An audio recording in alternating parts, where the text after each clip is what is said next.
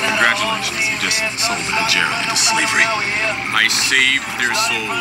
Congress come, they're gonna grab every able-bodied man, woman, and child they can find and kill anyone who gets in their way. Our faith will protect us. Oh, really?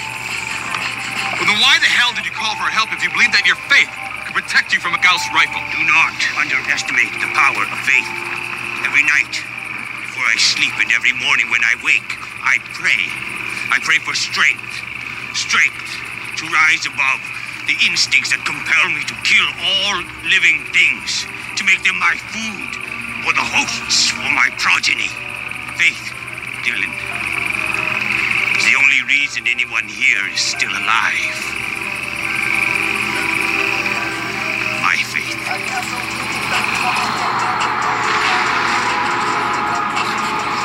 Tyr, how can you defend them? Your mercenaries are robbing us blind. They're simply attempting to make sure that this entire endeavor is worth their time. I didn't think you'd have a problem with that. You've got the genetically engineered intellect. You tell me what Dylan will say when he finds out. If he found out, he would make a futile appeal to my conscience, after which he would eject the thieves into deep space through the missile tubes, which would make him feel better, but it wouldn't solve his problem. And what's his problem? Logistics. He needs these people, like them or not. You need them as well. However, your problem is different. Your problem, I can solve. I can arrange for you to receive a reasonable percentage if you'll look the other way. Define reasonable.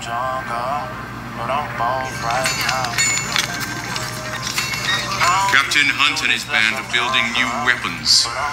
Now he isn't just teaching them how to kill. He's teaching them how to think like killers. Dylan is only trying to give the Hajira a fighting chance. Life isn't a battle. It's a test of faith. I taught you that. For which I will be forever grateful, but we all approach the test in our own way. We reflect.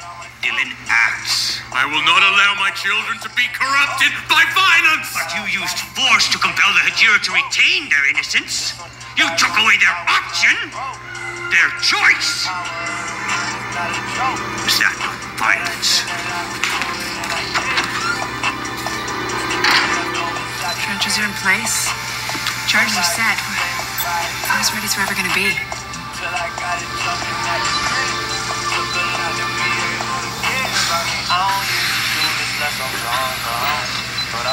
You okay?